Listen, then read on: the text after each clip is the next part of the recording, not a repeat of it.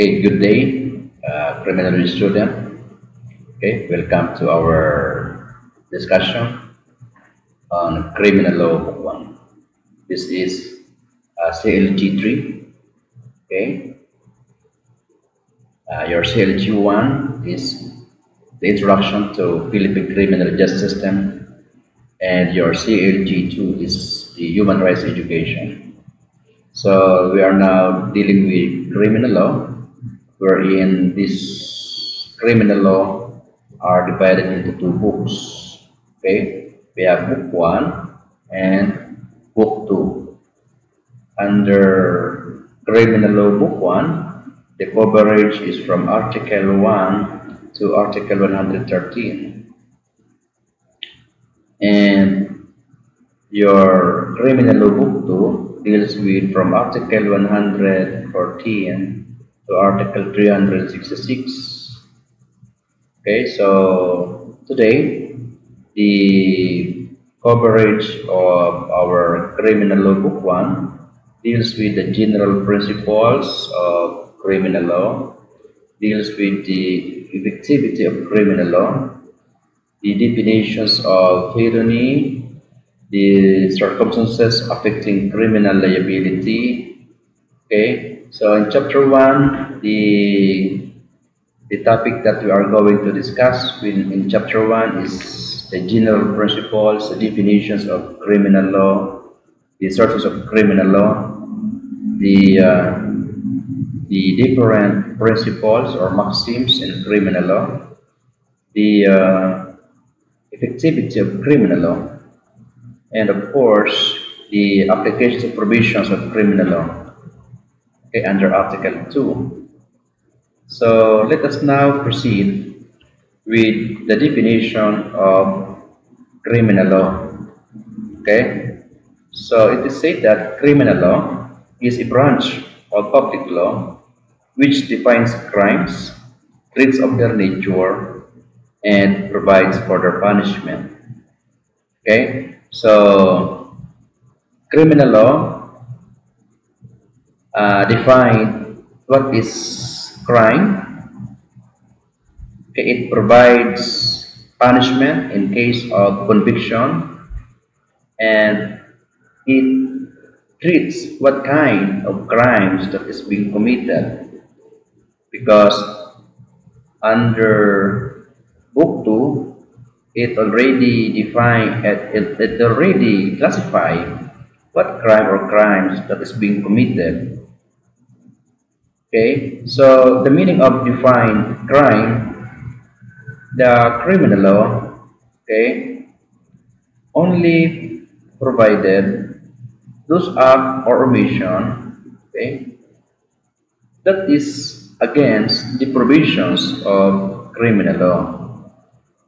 So in other words, if the act or omission is not punishable by law, not within the definitions of law, so we cannot consider it as a crime. Okay? So another definition of criminal law is that it is a branch of public substantive law which defines offenses and prescribes their penalties. It is substantive because it defines the state's right to inflict punishment and the liability of the offenders. Okay? Take note, class, that crime is an offense against the state. Okay? So it is a public law because it deals with the relation of the individual with the state. That's why if you observe that when there is a person who was being charged of a crime, the title in the complaint or information is not the name of the victim or complainant, but it is under the name of the people of the Philippines. Okay? Because crime is a transgression of the law of the state. So the act of the individual is always against the state. Okay, so next is Who enacted our criminal law? Okay? So, sino ba yung gumagawa ng ating batas, including our criminal law? Take note, class, that the government, okay, are divided into three different branches. We have the executive branch of the government, we have the legislative branch of the government, and we have the judiciary. Okay, so the executive branch is where the president belongs. Okay, they are responsible in the execution of laws. The legislative branch belongs to the Senate and to the House of Representatives. It is because our legislative bodies consist of two houses. We have the upper house where the 24 senators, okay, belong, and in the lower house where the House of Representatives, or what we call in simple term as our congressman, and they are responsible in the making of laws. Okay, they are responsible in formulating laws. And the third branch is our judiciary. Okay, that is stated under Article 8 of the 1987 Constitution that the legislative power, okay, is belong to the Supreme Court and to the lower courts. Okay, so their function is to interpret the law. Okay, now in making of laws, okay, the Congress has a limitation, okay, a limitation on enacting criminal laws.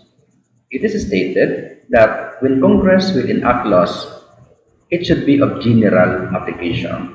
Okay, penal laws must be in general application. So meaning, it should be applied to all, hindi lang sa isang tao. Okay? The penal laws must not partake of the nature of an ex post facto law. In my next slide, we will discuss the characteristics of ex post facto law. Paano ba natin masabi that the law enacted by Congress is within the definition of an ex post facto law? Another limitation on the power of Congress to enact penal laws is that law must not partake of the nature of a bill of attainder. So in my next slide also, we will discuss, okay, the concept of bill of attainder, and must not impose cruel and unusual punishment or excessive fines. So those are the limitations on the power of Congress to enact penal or criminal laws. So let us deal with the basic maxim or principles in criminal law. So there are a lot of maxim or principles. Okay, but in my presentation, I just only look on the common maxim. Okay, so we have the so-called nullium crimen nullia poena sine lege. Okay, so in English, it means that there is no crime when there is no law punishing the same. So, hindi mo matatawag na krimen ang ginawa ng isang tao kung hindi naman yan punishable ng batas. Okay? So, take note na ang isang act or omission will not be considered as crime if that is not punishable by penal laws. Okay?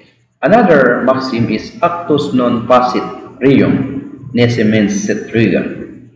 The act cannot be criminal where the mind is criminal. The act cannot be criminal where the mind is not criminal. So, pumapasok ito doon sa exempting circumstances.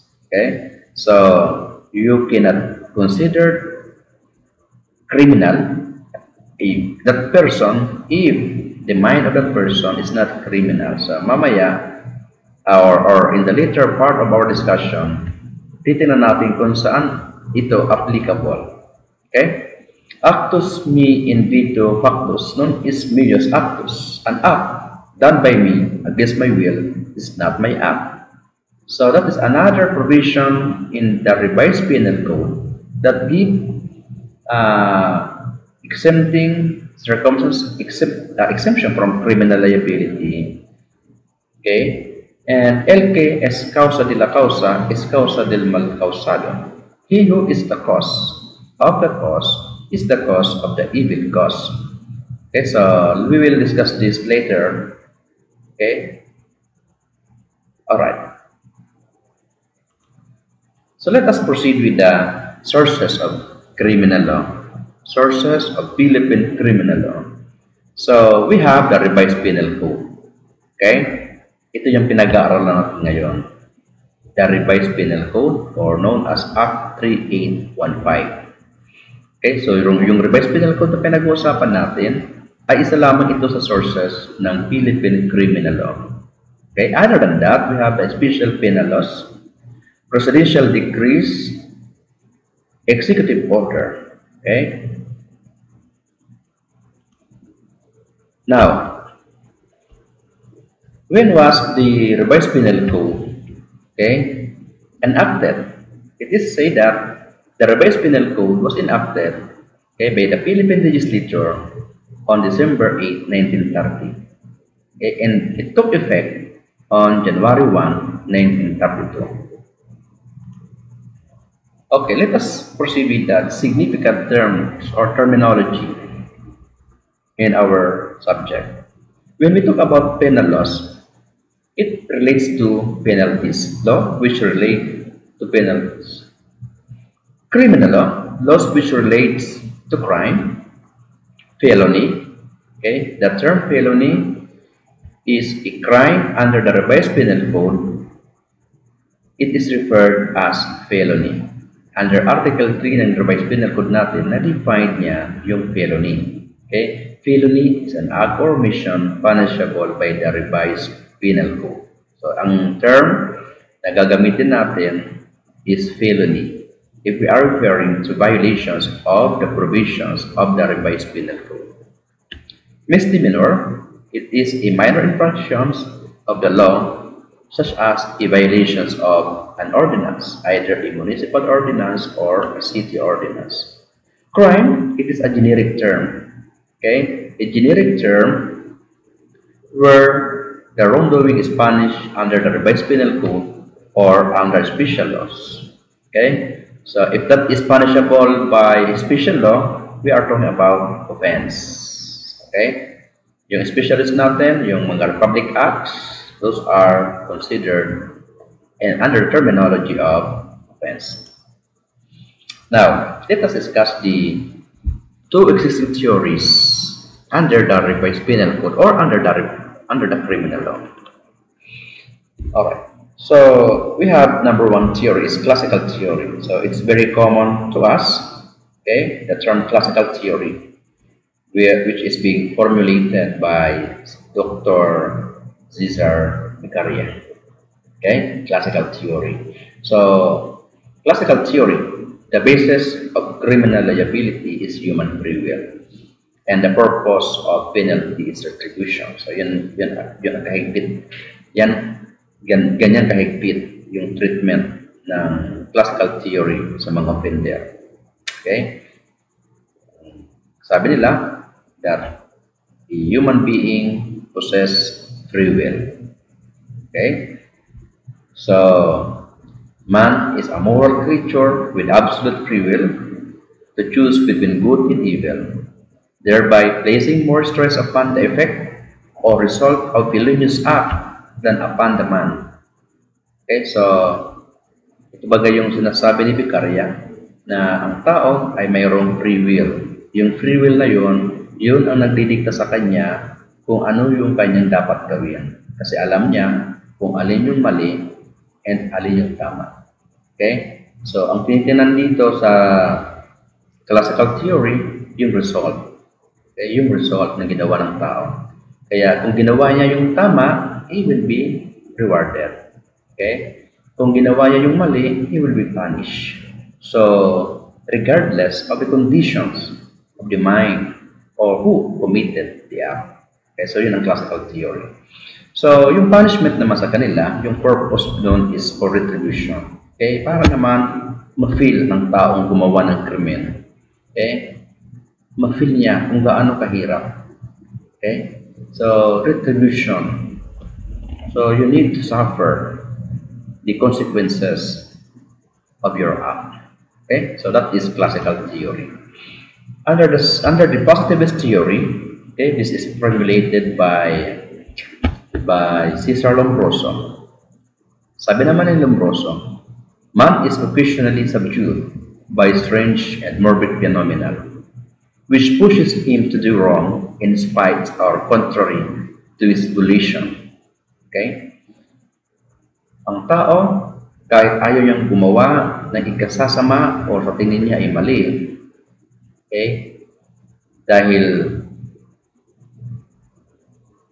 nga yung tao ay tawag doon, ay subject for any factors that will lead him or her to commit a particular act. Okay? Na kung saan, sabi ni Lombroso, ang krimen, okay? Ang krimen is isang social and natural phenomenon. It cannot be created and checked by applications of abstract principle of law and jurisprudence, nor by imposition of penalties, fixed and determined a priori. Okay? So, yung revised penal code naman natin, kung titingnan nyo, okay, may mga provision doon na kung saan kinoconsider din yung condition ng offender. Siya ba ay bata? Siya ba ay mayroong diferensya? Okay? Kaya doon natin titingnan kung paano siya titreat ng ating revised penal code. Okay, so nandiyan yung positivist theory.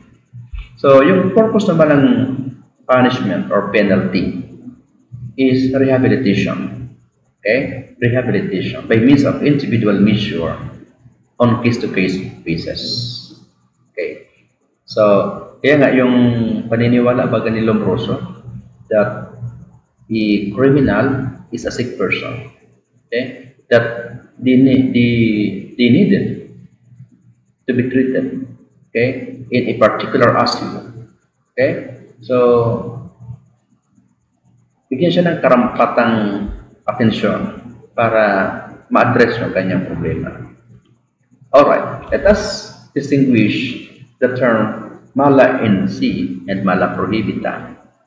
Pag sinabi natin malum in se or mala in se, literally means that the act is inherently evil or bad or per se wrongful from their nature, like the crime of murder, theft, or rape. In other words, mala in se is a violation of the revised penal code. Okay? It is a violation of the revised penal code. While yung malum prohibitum are wrong merely because they are prohibited by statute, like illegal possessions of firearm or violations of the Omnibus Election Code. So these are a violations of special laws.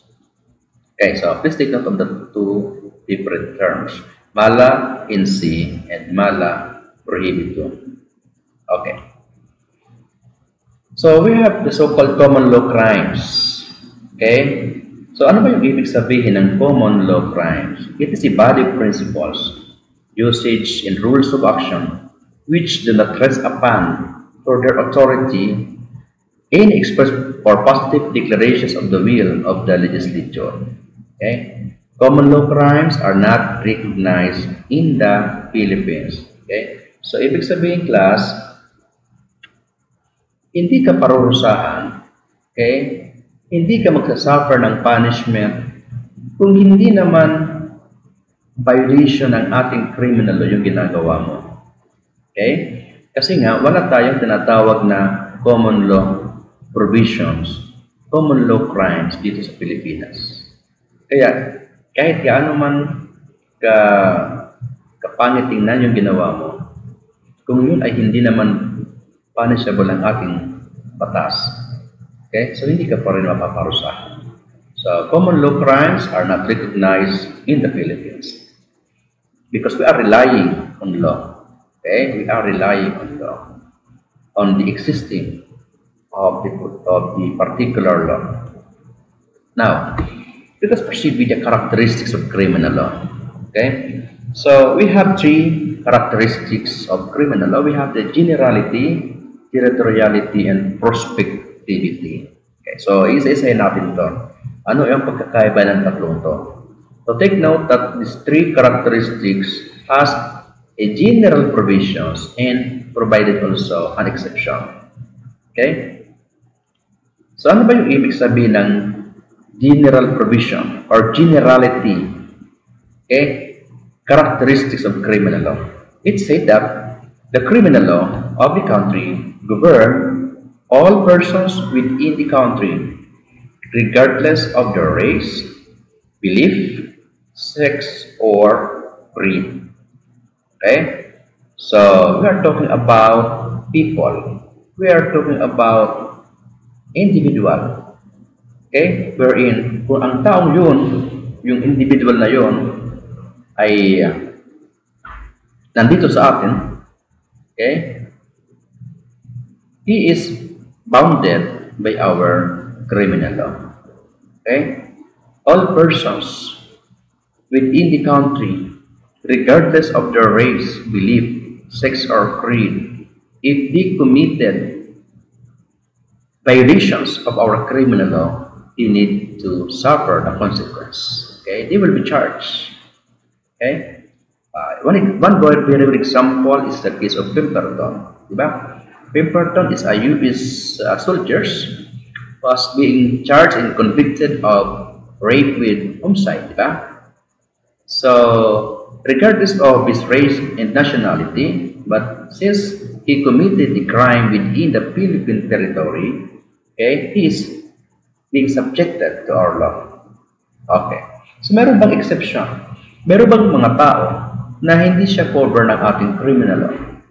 Okay? Sino-sino ba yung mga taong hindi cover ng ating criminal law? Okay? So, there are provisions of law that provides exception for the coverage of our criminal law. Okay, number one is that is under the principles of public international law. Okay? Under the provisions of public international law. The following are not subject to our penal laws, even if residing or sojourning in the Philippines and committing crimes.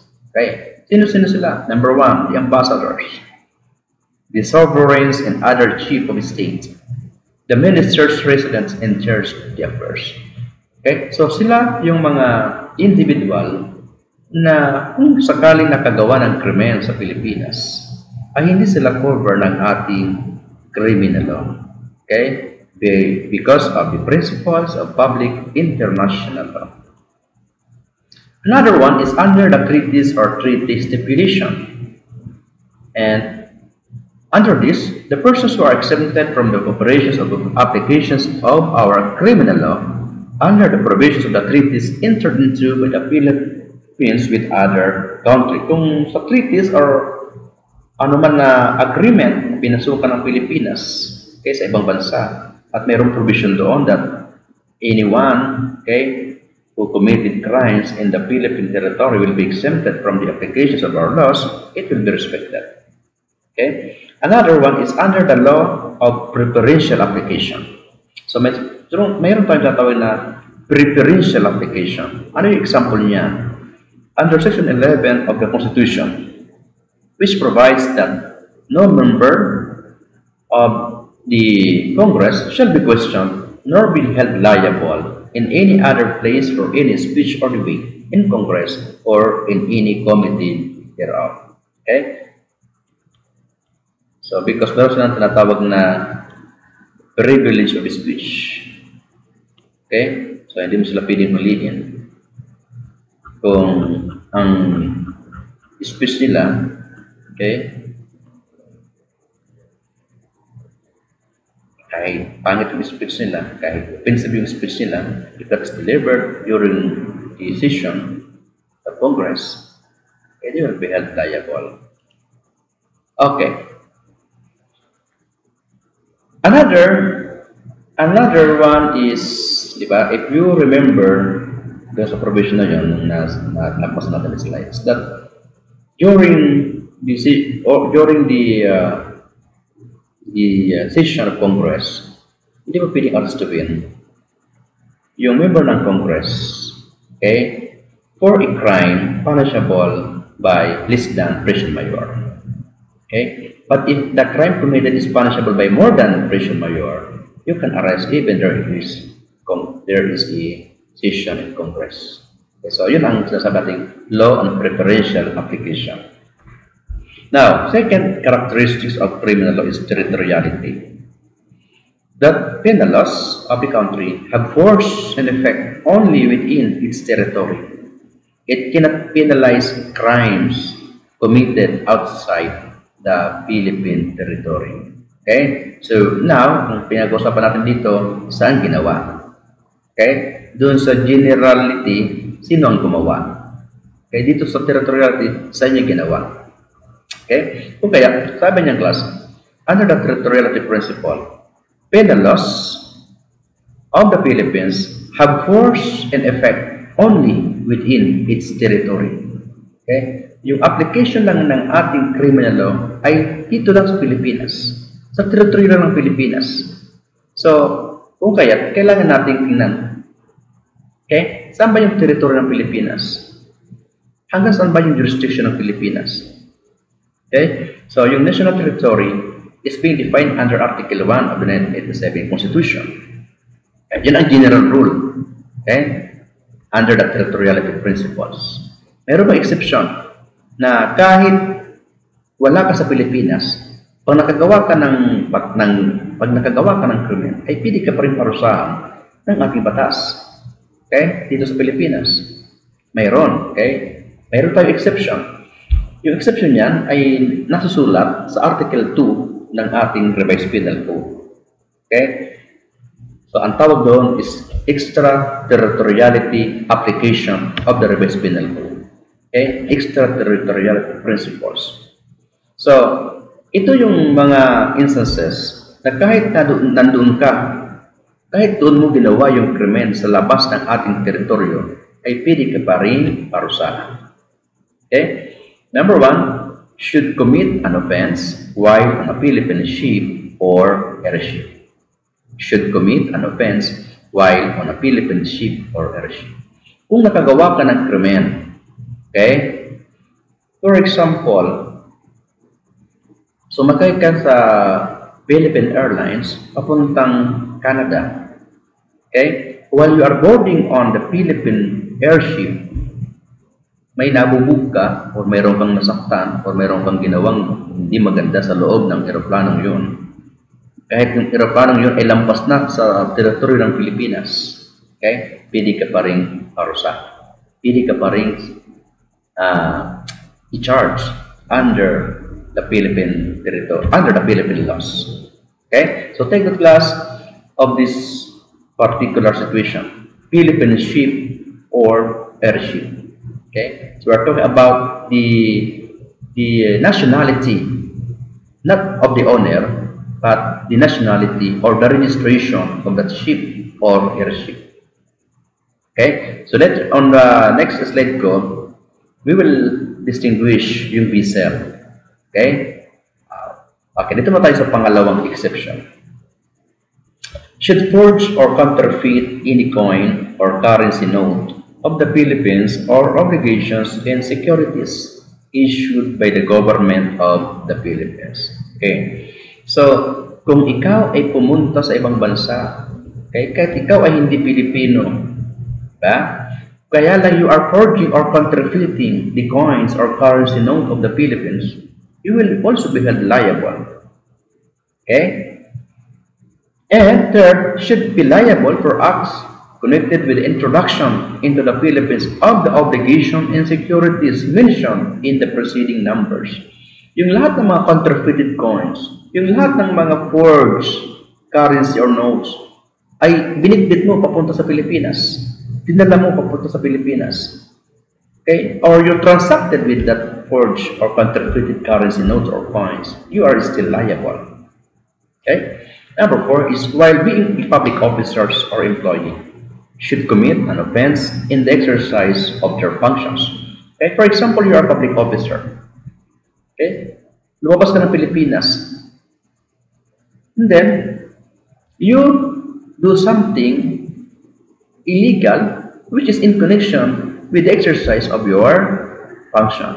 Kasi hindi ka naman magiging liable if you act, okay, if your act is not in relation to your function. Diba? Alright. Fifth, should commit any of the crimes against national security in the law of nations defined in Title 1 of Book 2 of the Revised Penal Code. So, gumawa ka ng krimen which is defined under Book 2 of the Revised Penal Code.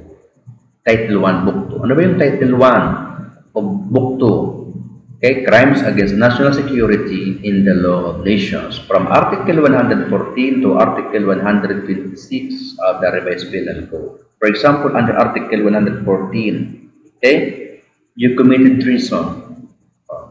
Treason is committed only during war times. Okay? Even if you are a foreigner, but you are engaged in treasonous activities, you will be held liable.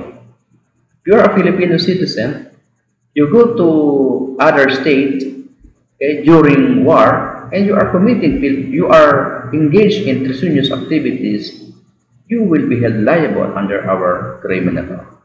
Okay? So ito yung mga exception wherein an individual, okay, regardless of their place for the commission of the crime enumerated under Article 2, you will be held liable. Okay, so don't forget, itong limang ito, kung ito yung nagawa mo, okay, outside the Philippine territory, you will also be held liable. Okay? We have also special laws, okay, like the trafficking in person, okay, like illegal drug trading. Right now we have the anti-terror law. Its application is also, okay, impossible. Even you are outside the Philippine territory, you will be held liable if that particular laws are being violated. Okay, so doon sa vessel natin, yung ship, okay, ay mayroon dalawang classification yun. We have the foreign public vessels and we have the foreign merchant vessels. Pag sinabi natin foreign public vessel, war vessels, okay, are considered to be an extension of the nationality of the owner of said vessel and cannot be subjected to the law of the state. Ito yung mga warship.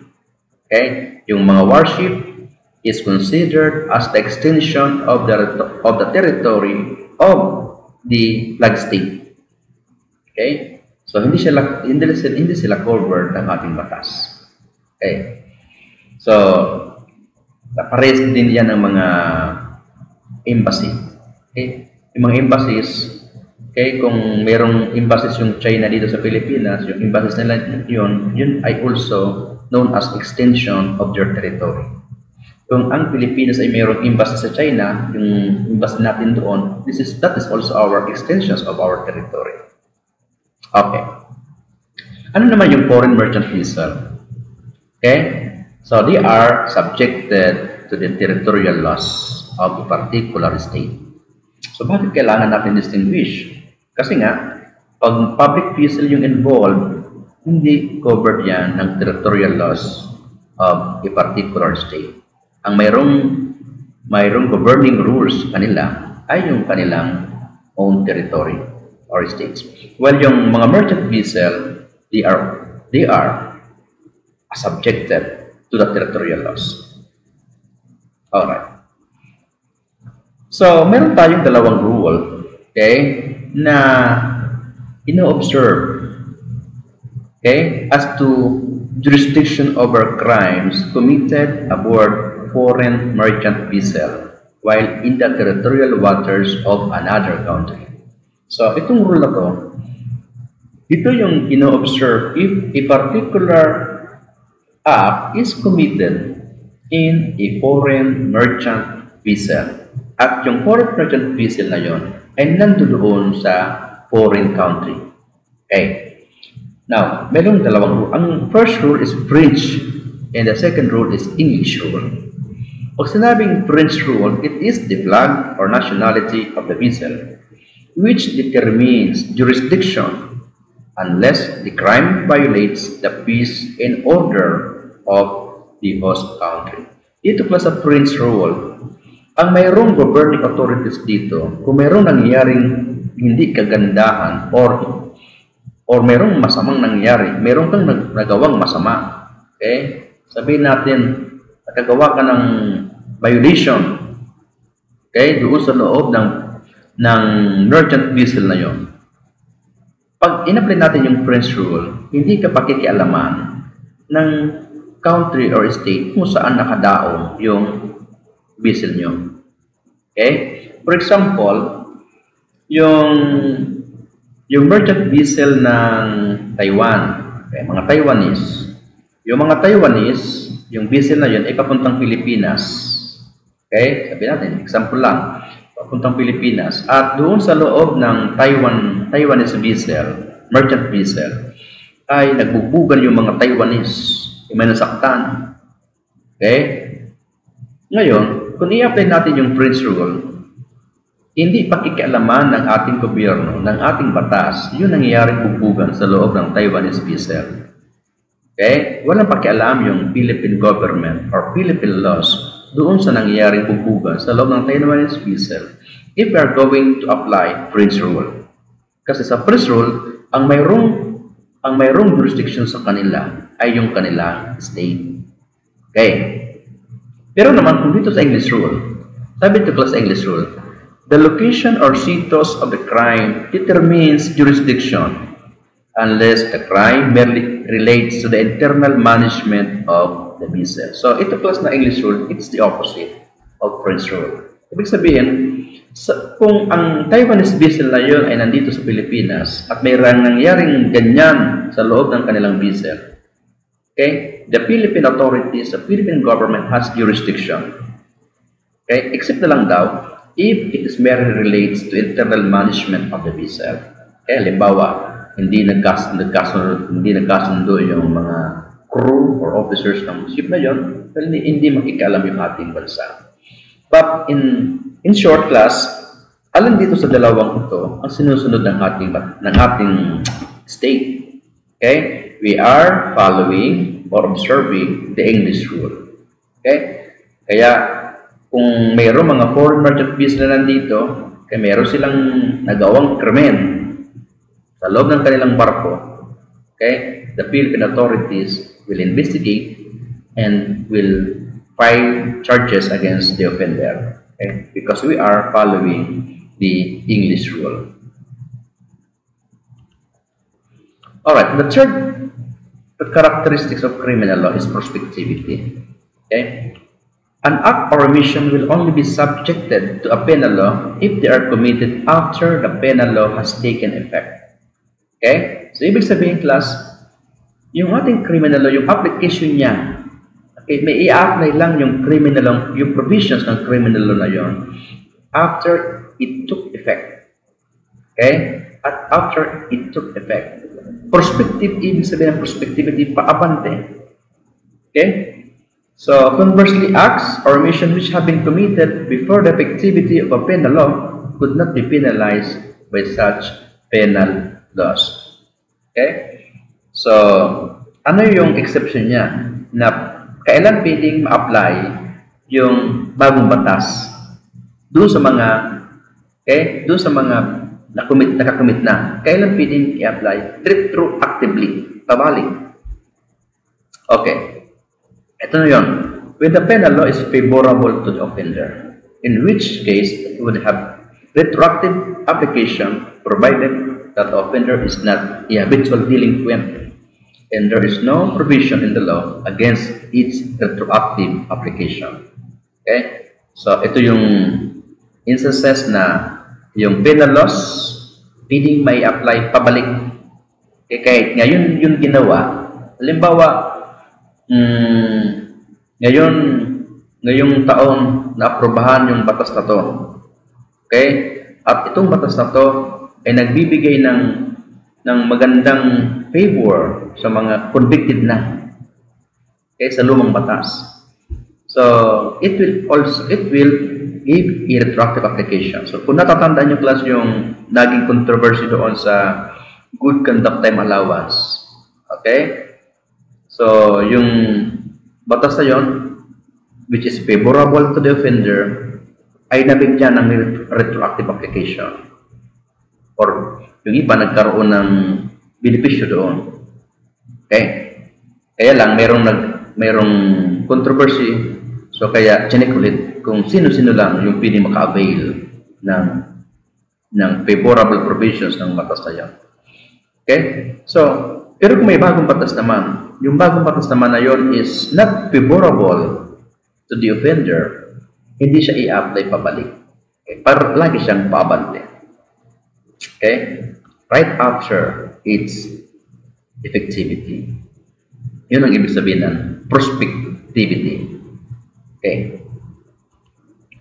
So, what are the effects of repeal of penal laws? If the repeal makes the penalty lighter in the new law shall be applied. Okay? Pag sabing lighter, magaan. Okay? Pag magaan yung penalty sa bagong batas, okay, ini-apply yan. Okay, pwedeng i-apply sa mga offender na nahatulan under the old law. Ito yung exception. When the offender is a habitual delinquent or when the new law is made not applicable to pending action or existing causes of action. Okay? So, on the later part of our discussion, ma-encounter natin yung the word na habitual delinquent. Okay. Another one is if the new law imposes a heavier penalty, law enforced at the time of the commission of the offense shall be applied. So, hindi nga pwedeng i-apply yung bagong batas na yun, lalo na kung hindi yan favorable sa offender. Okay? Magiging ito sa ex post facto law. Okay, di ba? So, if the new law totally repeals the existing law so that the act which was penalized under the old law is no longer punishable, the crime is obliterated, pending cases are dismissed, and certain penalties imposed are remitted. Okay, so the rule of prospectivity also applies to judicial decision, okay, administrative rulings, and circulars. Okay, so let us discuss about the ex post facto law. Okay, so paano natin masabi na yung batas is considered as an ex post facto? Okay, so an ex post facto law is one which makes criminal an act done before the passage of the law and which was innocent when done and punishes such an act. Okay? So, hindi pa nga krimen, wala pang batas doon sa ginawa mo noon. Kaya lang nung meron na nangyaring batas, covered pa rin yung ginawa mo noon. Okay, that is an example of ex post facto law. Another one is aggravate a crime or makes it greater than it was when committed. Okay? So, third is change the punishment and inflict a greater punishment than the law annexed to the crime when committed. Dati ito lang yung punishment niya nung ginawa mo ito, ngayon may bagong batas, ito na yung punishment. Okay? So, hindi pwedeng apply sa iyo. Kasi kung i-apply yan sa iyo, it is considered ex post facto law. That is illegal. That is unconstitutional. Okay.